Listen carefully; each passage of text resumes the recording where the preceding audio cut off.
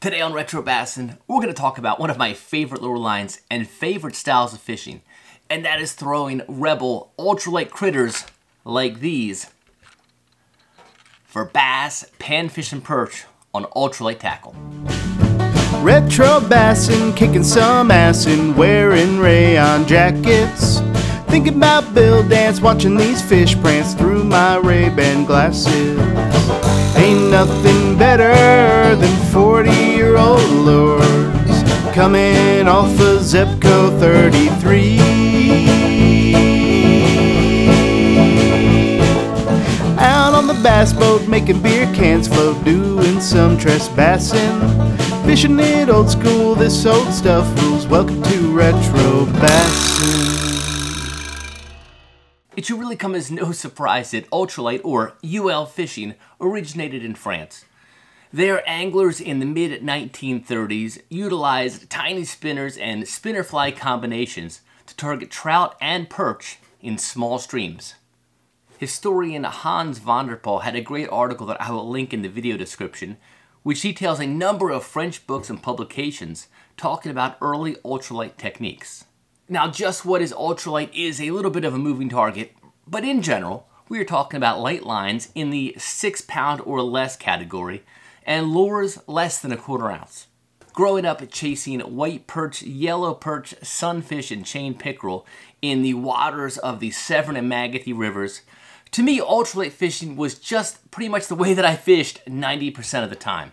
And spending much of the 1990s poring over Bass Pro Shop's master catalogs, I was captivated by the amazing selection of ultralight critters offered by Rebel Lures.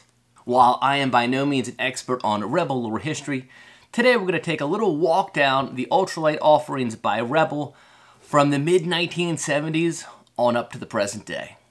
By the way, there are definitely going to be some holes in my timeline as we're just going through the Bass Pro Shop's master catalogs that I have in my personal collection. The first catalog that I've got, and the first one in which I saw a Rebel ultralight, was the 1978 Bass Pro Shop's master catalog. The ultralight offering from Rebel was a trout pan-sized version of the Rebel Minnow, but at 1.5 inch and 1/16 of an ounce, this little bait definitely categorizes as ultralight. I do have one of these in my collection. This one is left over. I don't know exactly how old this was. Clearly, it's not built in the 70s, but this is that model F49 Rebel Minnow. This is a mean-looking little minnow bait. It is almost like a Rebel Minnow had a little batch of fry, and this thing's about 2 weeks old.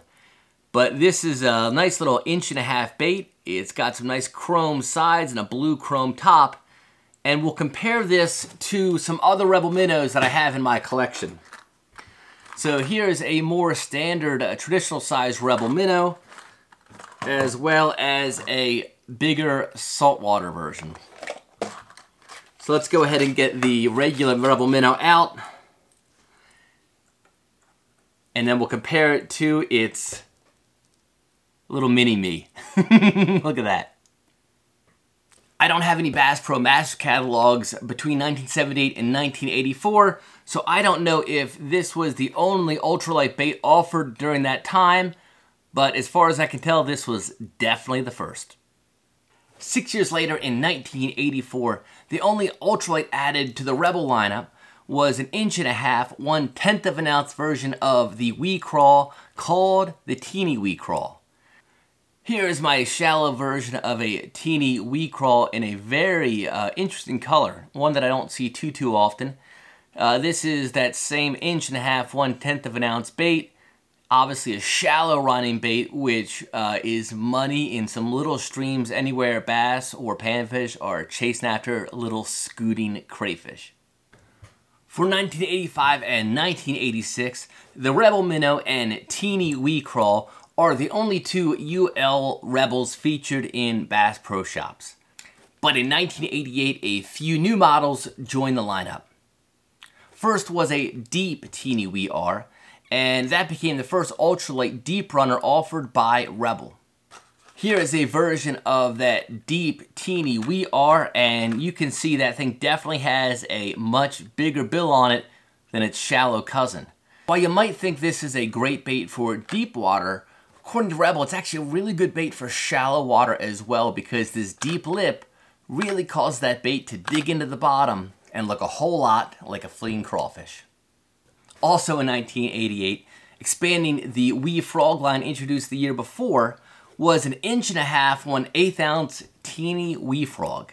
This bait was released in 3 different colors in 1988, and the only one I currently have in my collection is this one, which is, I'm pretty sure, a bullfrog pattern of the Teeny Wee-Frog.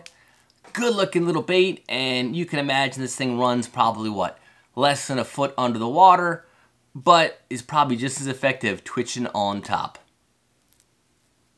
Nice little yellow belly, and a natural top. I always love, by the way, the hole they had in the legs for these things. The next few years were really the golden era of the Rebel ultralights, and in 1989, the Crickhopper and the Creek Creature were both added to the lineup. Both these releases were bold in their own way. Minnows, crayfish, and frogs have long been staples of bass lure designs, but crickets, not so much. Here is a Crickhopper from my personal collection in some sort of natural pattern. It does have a little diving lip on it and will dive to 3 feet, but the primary technique for this bait is actually to cast it out there and twitch it on the top, sort of like a grasshopper that jumped too close to the lake. Then there was the Creek Creature, a 2-inch sculpin imitation that had the unique quality of being a sinking crankbait. While I don't have any Creek Creatures on hand, I do have a few on the way from one of my tackle shop stops, and as soon as they arrive, I'll definitely get them on the creek. 1991 has to be one of my favorite all-time spreads of the Rebel ultralights, with the addition of one of my all-time favorites, the Catercrawler. And what I love about some of these recent baits is that Rebel didn't just slap a diving bill on some different creature shapes, but really designed each bait differently from the ground up. The Catercrawler came in 5 colors, including woolly bear, catalpa worm, grub worm, earthworm, and zebra caterpillar. This is a discontinued bait, but I do have a couple of Catercrawlers new in the package and out of the package as well. Here is one of my all-time favorites, the Catercrawler in the grub worm pattern. Here's one in a clear earthworm pattern. Here is one in a catalpa worm pattern. Here's an original Catercrawler that I've probably had in my tackle box since about 1991 or 92. And this thing has caught plenty of perch and panfish for me. What's neat about this bait is that when you cast it out, it sinks, but it sinks very slowly and almost sort of quivers as it's sinking, sort of like a little mini Senko almost. You can reel this thing, it does have a flat bill, you can reel it, it'll twitch like a crankbait. You can also sort of throw this thing out, sink it, twitch it, sink it, and twitch it. This was a money little bait that I was sorry to see them discontinue. I do have a handful of these in my tackle box still, and I definitely throw them every chance I get when I'm not too nervous about losing one. 1992 brought the same basic lineup with a redesigned Creek Creature sporting a new lip with an embedded BB. There's no mention of this redesign, so I can't say what led to this change so early in the bait's history. In 1995, Rebel added yet another creepy crawler to the lineup, this time a 1 3/4 inch, 1/10 of an ounce Hellgrammite. Like the Creek Creature, this is a sinking mini crank that is designed to scoot along the bottom of shallow creeks and streams. Here is a Rebel Hellgrammite from my mini Magnum tackle box, and I just love the design of this bait. Everything from the body shape, the color, right down to these little soft appendages. This is a really neat crankbait to fish. I don't know if this is discontinued or just hard to find. I know that there are none available on the LureNet website, so I had to go to a third-party buyer to get my hands on a few of these. My 1997 catalog highlights a dynamite spread of the 4 main Rebel ultralights, including the Teeny Wee-Frog, the Crickhopper, the Creek Creature, and the Hellgrammite. Three of my favorite Rebel ultralights, the Tadfry, the Big Ant, and the Bumble Bug, were released in the years that followed. Unfortunately, I don't have master catalogs in that era, so I don't know exactly what year those baits were released. The Tadfry was a neat little bait that resembled almost like a miniature tadpole. I had a few of those back in the day, but I since lost those somewhere along the way and have not replaced them in my collection. The Big Ant is pretty much what its name implies, a big ant-shaped crankbait, and this one is discontinued, and yeah, this is a tough bait to get. Here's a Big Ant out of the package, this in a black ant pattern. This is a floating crankbait sporting a really robust lip for an ultralight. Neat little bait. This thing definitely has a little bit of weight to it. I would suspect that this thing is heavier than most Rebel ultralights because for me it casts a lot better. And because of that tail, it is super buoyant. The Bumble Bug is another favorite, and that one luckily is still available today from Rebel. Here is one new old stock Rebel Bumble Bug. It even has a nice little Bumble Bug sticker on it. This one in a ladybug pattern. The Bumble Bug came in a number of different colors to match the hatch, and I've still got a good few of these in my collection, including Bumblebee, Wasp, Ladybug,